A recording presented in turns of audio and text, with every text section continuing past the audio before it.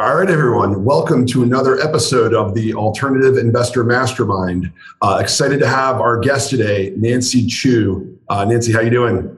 I'm great. Thank you. Happy birthday, by the way. Oh, thank you very much. Thank you very much. Appreciate you doing this. I know we've been in touch for a few years now and done some investing even through the fund. And it's just great to connect and do a little deeper dive and learn a little bit more about you and your business, and also just how you look at investment opportunities. So thanks for being here. Sure. If you could just give your background. Yeah, if you could. Why don't you just give my name is Nancy Chu, and I run a real estate team called Nancy Chu Homes. The team itself has been around for about 5 years, although I have been in business for 17 in the northern New Jersey market primarily.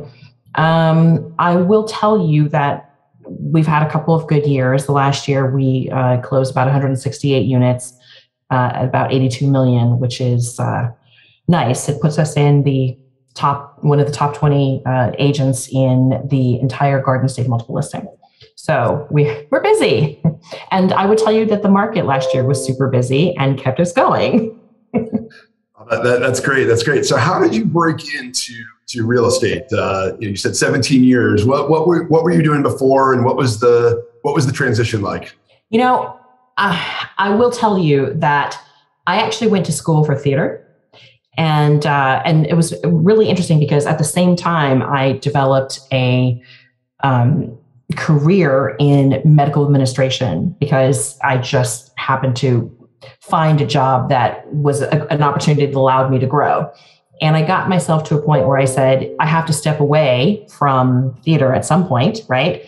I wasn't going to make it to the show. So it seemed like a good idea to find something else to do. And I'm not sure that I thrive outside of running my own business.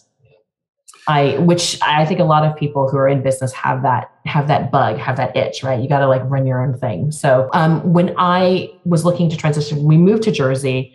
I just could not stop looking at homes. And my husband was like, you should just do this, right? So I ended up getting my license. And I will remember, he teases me about this all the time. I say things like, oh my gosh, if I don't sell a house in our first year, are we going to be okay? I made sure that we had enough money to cover it in case I didn't bring in any income. But my first year I did 22 transactions. So we actually did okay. Oh, that's great. And so you said 17 years. So that's you started before the last crash.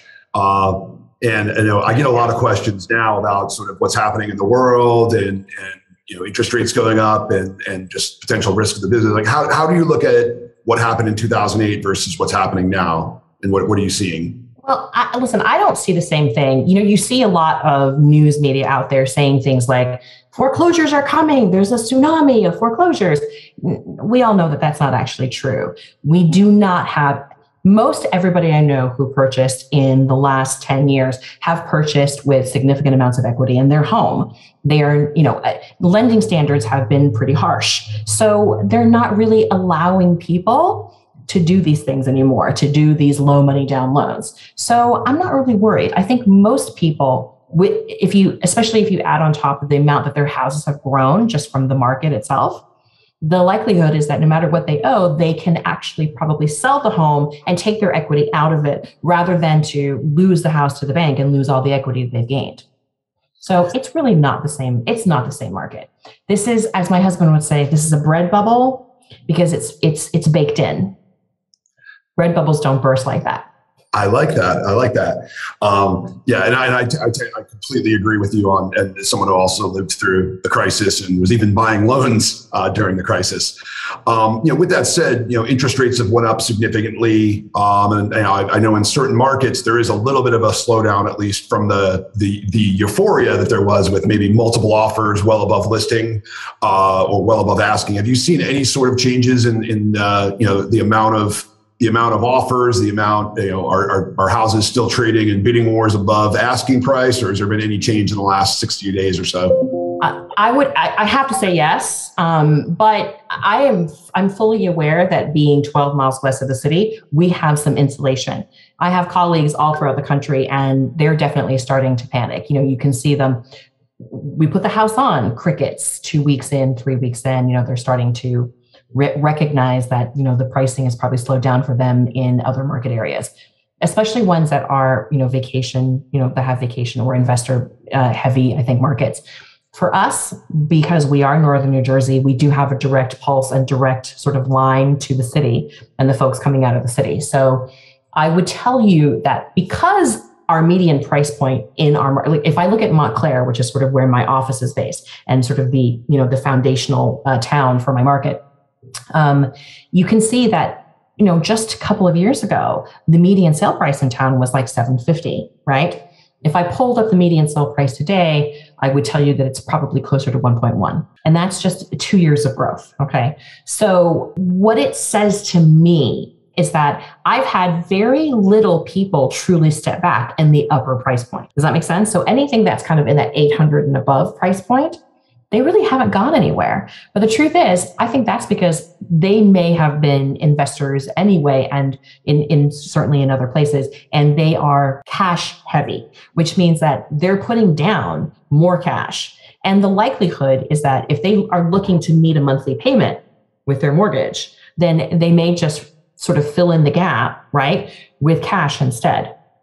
So I don't really see much market movement in sort of that 800 plus range, but I will tell you that in that first-time home buyer has definitely taken a pause. They have stepped back because for those that didn't buy last year and who kind of waited and unfortunately missed the boat on the interest rate, many of them are looking at $300, $400, $700 a month difference in their mortgage payments, and that's just not.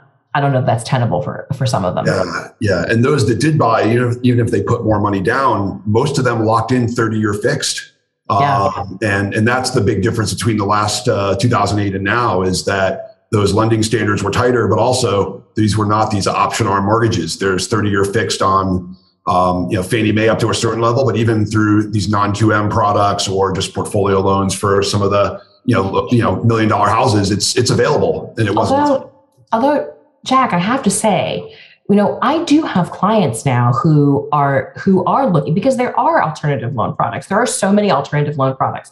Actually, I'll tell you, I had a really interesting, granted, this isn't the case anymore because the jumbo product is so cheap now by comparison to what it was, maybe like 3 months ago. But I did have an interesting situation where I had a client who came in and they were looking initially at a jumbo loan. This was 2.5 months ago when they were putting in their offer. And it was cheaper to put them into a conforming conventional, loan at like 66%, right? And fill the rest of it in with a piggyback loan, a HELOC piggyback. That actually saved them, compared to the jumbo back then, that saved them $1,000 a month.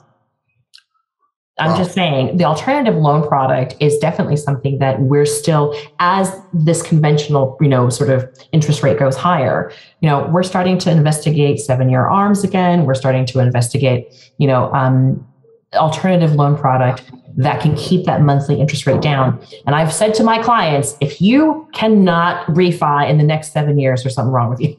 You should be able to get it together to refi in the next 7 years. Because I've had people say, what if I don't make it? I'm like, it's 7 years, for goodness sake. That's plenty of time to take care of it. And I know the market's going to have enough. Anyway, that's neither here nor there. Yeah. Like, I figured you'd get a laugh from that. Yeah, no, I appreciate that. It's a great line. So you're obviously stay really busy with the brokerage side of the business. What have you done as far as personal real estate investing? Well, what's been really interesting, like, I'm not going to lie, this particular market has made it difficult. There aren't as many good, delicious deals. It's funny because I actually get off market properties. They come through and none of them have good cap rates right now. And so I have it's funny because my previous, for the first, maybe like 12 years, my husband and I used to do what I would call sort of slow flips. We would purchase a property well under median, in that distressed property range. We would make sure to get it up and running enough that we could live in it. And then we would slowly flip it over time. And then we would wait for our, capital gains to be done or close to done. And then we would sell it at the profit and piggyback our way into the next property. We haven't really had much success in the last couple of years because any deals that we've found, maybe this is my failing, we've funneled to our investors, because honestly, I need to keep my investors fed. So I have probably failed myself, disappointingly. So we don't keep a lot of rental property at this point either, because honestly, the retail portion of our business has been kind of, I believe, kicking my butt is the word for it. It's been really keeping us quite on our toes. So we really only have kept like 3 doors. And at this point, we are looking around for funds, because honestly, the less I have to actually hands-on manage, the better right now for where we are. I don't know if you have that with your clients. Yeah, I think that it's a very, very typical story at this point. We have a lot of investors that are tired landlords, and busy professionals, and I think you fit into both categories. Because busy professional, and then maybe you have to kind of do it yourself enough to know that real estate, if you have 1 or 2 units, it's not truly passive. If you're part of 100 or 200, it's big enough that you have an economy of scale, and it becomes a little more passive. And that's a transition I've made over a period of time as well. After having, I think I had 50 doors when I was in my mid 20s, and if I had hair, it would be gray probably from that experience. Well, it's interesting because there are so many great markets right now. Well, technically, we've been keeping our eye in on Vegas, in like Louisville, Kentucky, for instance. There are some, I think, really fabulous markets that you can actually get really decent returns on, really decent rents on. But I think the thing that I agree, I'm sort of at that point where I have to decide, do I try to push myself into enough doors that it makes sense to hire the management company, et cetera, right? Because I agree, up until a certain number, it's really just your hard work and your blood, sweat, and tears. And in truth, I do think that for us, having someone who has the infrastructure already in place that we just sort of slide right into, I'm okay with that. I'm absolutely okay with that. Yeah, and it's very powerful. A full-time real estate broker qualifies as a real estate professional. When did you start realizing that on your tax returns? Is that something that was part of your planning years ago, or is it something just as the volume increased and the tax bills got higher, you dove into to learn more? You know what's really interesting? So for many, many years, I actually had a different, I would tell you, for the first 10 years of my real estate career, I wasn't technically filing as a real estate professional, because I also had, I was also writing and directing at the same time. So I had a different way to sort of write things off. And it actually sort of did good for my taxes. When I realized that wasn't going to happen, I was pretty much going to step out of that world.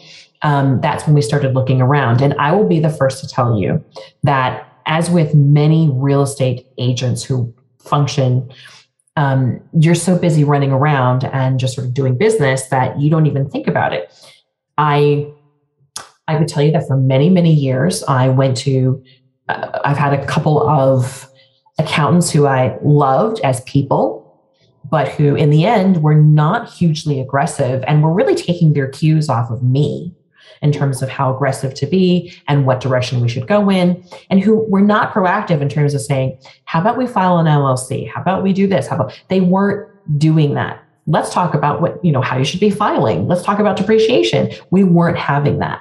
And it really wasn't until, I'll be honest, there was 1 year about technically 2-3 years ago, when the tax bill was it just took such a huge chunk out of us, that, I sort of woke up and I said, we have to do something. We have to go out and seek out better financial advisors, better accounting folks, just people who are going to help us make better decisions with our money. So ever since then, we have been working with, I think, higher level people.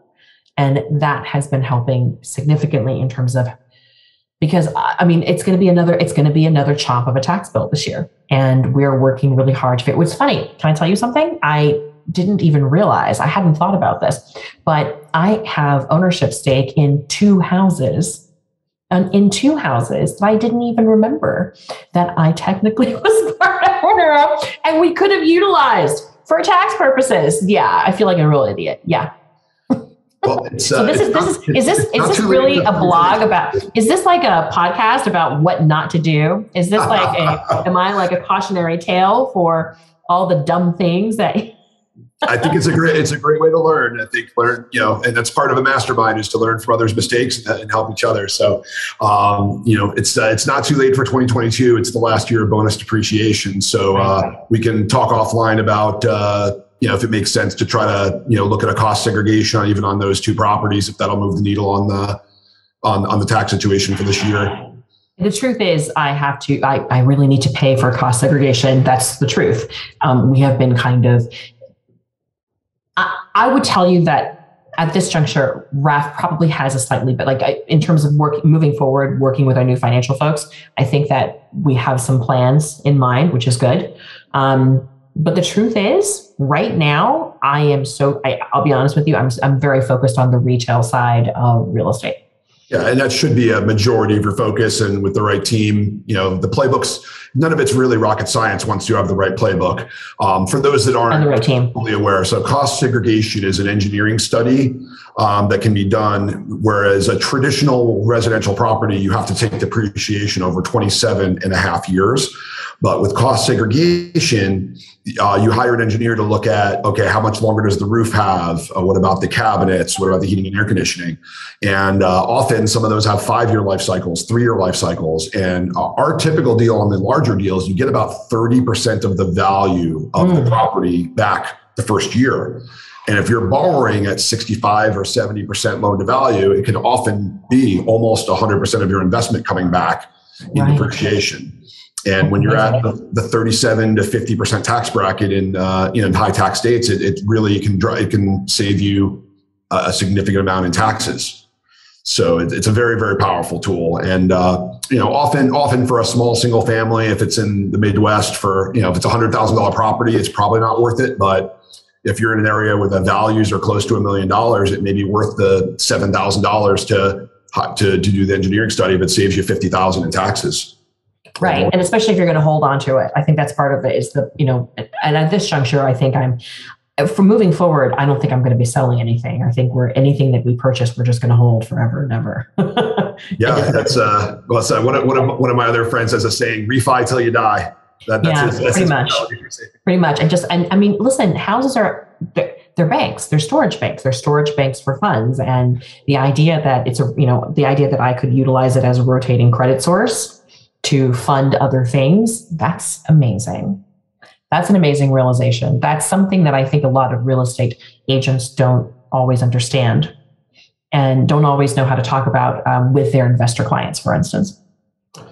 Yeah. I think, like you said before, I think often you get so focused on your own business that you end up with that one track mind and you end up on the hamster wheel, and it's hard to take a step back and think about long-term wealth building and just the steps to. So can I ask you a question? Please. Just because you have an eye on a lot of different markets, you, as opposed to, I'm very sort of focused on, half of a state, right? You have your eye on a lot of different markets. What are you seeing out there in the other markets? Yeah, it sounds relatively similar, that there's a little bit of a pullback, but it's really more coming down to earth than any sort of major crash. There's markets with 5-10% corrections. There's a market where the average daily inventory went from 30 days to 40 days, still well below the historic. I'm blanking on the exact numbers, but still most markets well below the historic inventory levels. I'm in a mastermind group that has a Facebook group, and the people from all different markets were posting, and San Diego, everything except the super high end was still perfectly fine. I think the middle class, middle market type properties really, barely affected more than a few percent. The higher end of the market, where I think a lot of sellers were really just trying to stretch the market and see what they can get. That market really seems to be what's come down to earth. And New York may be a little sheltered from that, just because. That's so interesting, because what you're describing, it's so funny, because I was just in San Diego teaching and at a market center in San Diego. And I have to tell you, it's kind of the opposite of us. Our higher end has stayed sort of fluffy and healthy, while our lower end has definitely suffered more. It's really interesting, because I feel like most of our market went from, you have to understand that for November and December were very active for us this past year, which is usually a sign for me, it's a sign that January, February are going to be kind of crazy, right? Because it means that no one's taking a break. They're all just sort of pushing through the holiday season to try to get into something maybe before the end of the school, before summer starts, right? So we've gone from, very lovely, 1,800 square foot houses coming onto the market in a market like Montclair and having 25 to 37-ish offers on that property. That property then performs. So for instance, let's say the house is listed for $929 and it sells for about 1.45, right? That's been our market. Those are the ratios. As a matter of fact, the ratios have even moved higher at this point. So the thing that I thought was really interesting about it is that the houses are still performing at the same ratios, even if you only get 3 to 7 offers. So I'm going to assume that what we've got now is the people who are very good, who are, I shouldn't say good, but the people who have really good financials, right? The ones who were capable of sort of playing in this market in the first place, they're still there. They're still there. They're players and they can still do it. But a lot of folks, I think, were just throwing offers at properties with, I don't know how much hope they had, or maybe they were not informed of the kind of performance the market was going to have. So I think that you've got a lot of folks in that 25 to 37 range who are putting in offers maybe around $1 million, $1.1 million, $1.2 million, thinking, this should be fine. Instead, I think that the 3 that are remaining are just as good as the top ones from before. So we're not seeing a numbers movement. We're really, really not seeing a numbers movement even if the reduction in offers. Yeah, that's really interesting. This is a little bit of a separate topic, but it just came up in conversation yesterday that the Hamptons rental market, and I'd imagine the Jersey Shore rental market, is down significantly. I think this is more of the last couple of years, people weren't traveling internationally because of COVID, and they were just, spending their money on, Hamptons rental. But I heard from someone who has some property out there that they're down about 30% from the rents for last year. And that just leads me to think people are finally traveling, taking that Europe vacation that they were putting off for 2 years, or going somewhere else other than just staying in a rather than staying in an isolate. I think that, a beach rental is great if you want to keep other people away from you. But I agree. It feels like we've just gone right back to normal. Once they lifted the mask mandates on the planes, I think it's given sort of permission for everyone to fly free. So I agree. Everyone seems to be traveling all over the place now. I'm excited. I've got 2 trips to Europe this summer myself. So that's great. I'm taking very sad short trips, like day trip, like weekend trips and stuff, because we're just not able to leave. We're just not really able to leave the business right now. So once again, a good problem to have. I should not complain. Yeah, great. Yeah, when things are good, you grind and just continue to build the passive income. So what else do you do besides, are you into anything besides real estate? Have you dabbled in crypto, or what are your thoughts on some of this other stuff? I think we have like a piece of some crypto, probably, I think we have if it were a chocolate coin, we'd break it up into a tiny little piece and it would end up looking like a speck on the ground. So what's interesting?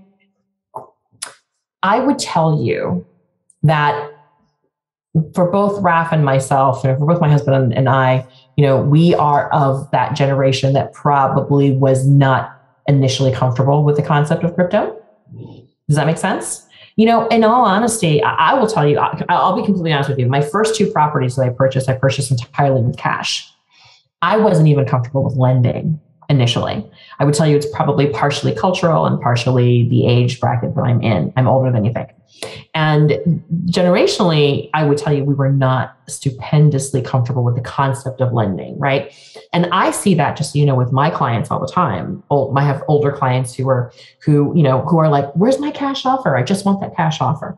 Because they see that as true stability, as opposed to, mortgages, which they sort of, I would tell you, they have unusual ideas of what mortgages are, right? They think it's they find it negative, as opposed to younger generation. These folks that are millennials in their 30s, they look at this and they say, money is so cheap, even at 6%. it is still well below, right, the national average of, historical national average of like 7.5%. So they look at it and they're like, this is cheap money. I'd much rather, borrow at this percentage than take my money out of, the market where it's making more, right? So it's been really interesting. I will be the first to tell you that, we came to this game a little bit late on the other stuff because I've had to train myself to think like a slightly younger person, I guess. That's probably a nice way of putting it. Yeah, well, it's interesting. I mean, I was really not, and I have a small amount of crypto personally, but moving down to Puerto Rico, I'm surrounded by crypto enthusiasts, some of whom bought at $200 a coin and, have become multimillionaires. Some of them, and in some of them it was dumb luck. Some of them were, I know a few poker players that, and I don't want to say it's dumb luck, but because poker became illegal, they were getting paid in Bitcoin. And because of that, and this is back in maybe 2012, whenever there was a point where online poker was outlawed and now it's back, so some of them just kind of fell into it because of that. Others were just into the technology and, really not finance-driven people or money-driven people, but just were into the technology and the decentralized nature of it and just sort of found wealth because they were interested into it as a hobby. So, I'm not exactly a crypto enthusiast myself, but, I spend a lot of my time researching different opportunities. So it's been interesting. And I think that's maybe a 1% to 2% of the wealth of your wealth could be in it, as far as a hedge in case there's, some catastrophic change in the world order in the coming years. But yeah, it's something I'm not, I don't get distracted. It's like, there's only so many things you can do at once. I tend to focus on cash flowing investments, including all these real estate syndications and just really other things that spit off positive cash flow. I agree. I was going to say there's a bandwidth problem, right? That's part of it, is that there's a bandwidth issue and there's so many things. It's so funny because even right now, my son is talking about things that I don't quite understand. Like, like art that they make on the internet. Like I'm like art that exists in the ether. And what that's worth. And my son is producing that. All I can say is that I don't have the bandwidth for it right now, although I am intrigued by it. But I do see that there is going to be, people are starting to purchase homes with crypto. I mean, that is definitely coming down the pike. I haven't seen it by us, but you do see it out in California and it's starting to happen. Yeah. And lending, I think I just saw a recent advertisement for a company that will lend against a crypto portfolio to turn it into cash so that you can buy a house, and then they secure the house and a portion of your crypto portfolio, I guess, as collateral. So things are changing, and real estate's changed a lot as well. 17 years, we've been in about the same time. I mean, you'd still send maybe mailers, maybe Craigslist was just getting started on the internet. Like, how are you mentioned training in San Diego. Like what is your advice, or how are you training new agents that are coming into the business on sort of how to make their mark in the current market? I have to say, I don't know why anybody's coming into the market right now. That sounds, it's not meant to be negative. It's just, this market is moving so fast. It moves much, much faster than folks I would tell you, I'm almost at a disadvantage in some ways because I've been in the market for so long. So I have in my head what I think is a normal way in which the market functions. Some of the young whippersnappers that are coming in, they don't have that. They have no expectations. So they're just moving at the pace of the market. The truth is, I would tell you that there's 4 significant ways in which any agent who's starting to work right now needs to be focused. And they need to be focused on lead generation, right? Historical and anthropological economic data. Does that make sense? I think, that is huge right now. Understanding how people relate to money is, I think, a huge part of being able to work with clients moving forward. Understanding metrics and I would tell you right now, I keep such a significant set of records on not only performance metrics for myself and my team, but also all the performance metrics for all the major towns that we work in, and how the market is moving in general. And last but not least, I would tell you that I'm always looking for some sort of growth pathway for other things and other opportunities. You cannot listen, this is now a business of where people have taken lead aggregators, right? you look at the Zillows, you look at the Realtor, Trulius, et cetera, they're lead aggregators, and they've managed to find a way to wedge themselves between me and my client, right? So I have to figure out how to live and work with these lead aggregators. And at the same time, I need to make sure that the people who are coming to me understand that I am better than his estimate, right? That I am better, that I have more value than a straight on Zestimate. Although I think, we all know that Zestimates cause Zillow to have a significant loss with their iBuyer program. So, so maybe it's not hard to believe that I'm better than his estimate, but those are sort of the 4 pillars of training right now. And I think that there's so many, because of the aggregators, there's so many people with their hands in your pocket. Does that make sense? Like they're taking nibbles and chunks off of, you're definitely not making as much money per transaction as you used to. So it's really important now to be looking for ancillary businesses that are, sideways to and in tangential to the real estate world, so that you have other pipelines for income. To be honest, you need other pipelines for income right now. At least I would tell you that, agents who are kind of in that growing, developing group, there's too many hands in the till. So that's what we're looking for. Yeah, it's interesting. It's like a double-edged sword of the access to information is about as free as it ever was, but it's not free because they all have their hands in your pocket for a few dollars here and a few dollars there for they do. It's like James the Giant Peach. Like I'm I'm taking little chunks out of you all the time. So although I would tell you that this is, anyone who's coming into this business, they better want to be in business for themselves. They better want to be thinking in a business-minded fashion. That is, I think, a huge part of having success in real estate right now. I think a lot of people come in and they view the houses as the product. The house is not the product. I am the product. I'm the product. The house is the widget in which we, sell my product. Yeah, that's 100% true. And I've had my license. I was mostly doing investment sales, but I showed some friends some houses here and there. And I remember catching myself saying, like, I'm not going to talk someone into liking the house. They know when they see the kitchen or the bathroom or whatever, they have a vision of a certain living room or a man cave or a she shed or whatever it is. That's what sells the house. Not, you're there as an advisor and to guide them and help them provide the data that they need to make a decision. Well, I was going to say it's an interesting thing because I say to my clients very plainly, I really don't care about the house. You need to pick the house that makes you happy. Okay. I mean, if it's structurally, if there are really questionable issues about it, I will let you know, but this is about the house that you want. So I could give a rat's patootie, whether it's a Tudor or a Victorian or a ranch, whatever it is that you want. But however, I do care about how much it's listed for, what the price per square foot is, what I think the median in the neighborhood is, what I think we have to go to in order to win it, et cetera. So I'm 100% on board with you. It's not about I'm not looking at beautiful archways and lovely surface deck. I'm trying to figure out whether this house is going to be a really good part of your overall investment portfolio. Even if it's the home that you're going to choose to live in, and it's going to be your personal primary home, it still needs to play a part as part of your overall real estate portfolio. 100%. Cool. Well, as we get kind of towards wrapping up here, what are your goals for the rest of the year or the next 12 months in business and investing? What's interesting? What's really interesting is there has been some talk about, how do I say this nicely? There's been some talk in the real estate world for those of us who coach and mastermind with other sort of high-level realtors that if you can maintain in 2022, you're doing pretty well.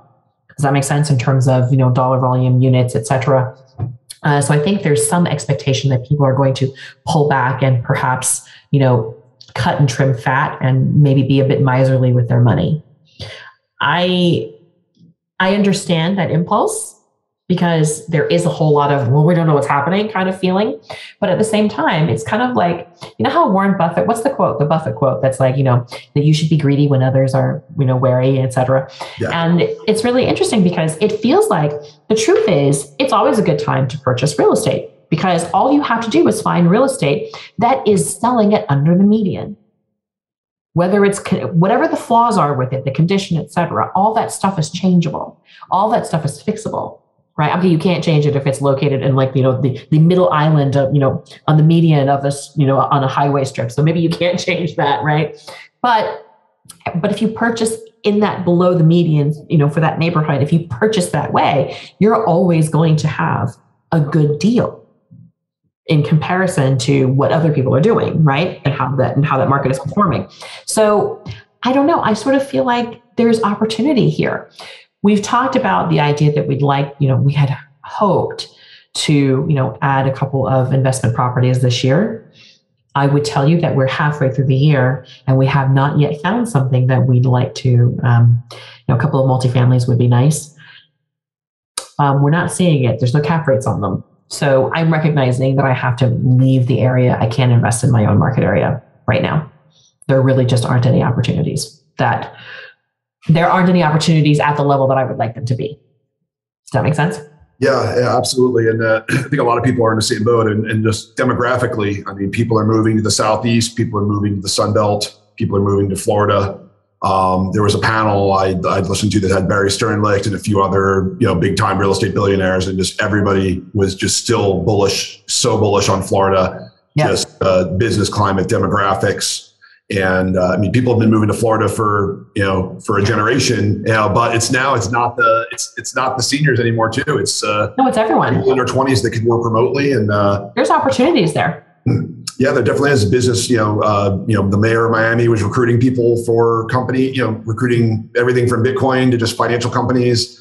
Goldman's moving down to Palm Beach, or at least their wealth management division. And I mean, I think the one thing that COVID has maybe unlocked is, it's not that the offices are dead by any means, but I think maybe 10 to 20% of people will work remote, and certain companies that might have been tied to certain markets are going to be more open to having, branch or satellite offices in different places to better recruit talent. It'll be interesting to see how that affects commercial property in secondary and tertiary markets. Don't you agree? Like, I feel like secondary and tertiary markets, Cleveland, towns like that are going to be where you're going to see, because it makes more sense to have, one smaller, large city hub, right? And then have satellite offices and centered and clustered around these secondary. Oh, absolutely. Absolutely. And especially in the tech space where Silicon Valley is, largely unaffordable, even for, right. You could be an entry level programmer and starting at 200,000 plus, and, you're still similar to New York. You're getting a roommate, or you're getting a, 400 square foot studio. You're fine. You could then recruit from Pittsburgh, Carnegie Mellon engineering graduates or computer science graduates that, maybe end up at a satellite office in Pittsburgh, and they make half the money, but that's a, very good wage for Pittsburgh. Well, I was going to say, it feels like it's going to increase the productivity too. I feel like, not taking people out of their home environments is probably a good productivity booster, for instance. Yeah, I think so too. I think there's a way to do it. Certainly just working from home, if you're sort of first year out of college, I think, it helps to have some type of office culture and training and mentorship with certain senior employees. But yeah, a satellite office where you're, in a more livable market where you could still have those growth opportunities and opportunities to, work with a team while not having to uproot yourself and, commute 2 hours a day from the far edges of the East Bay because that's the only place you could afford. Right. I don't have the stomach for that. I'm too old.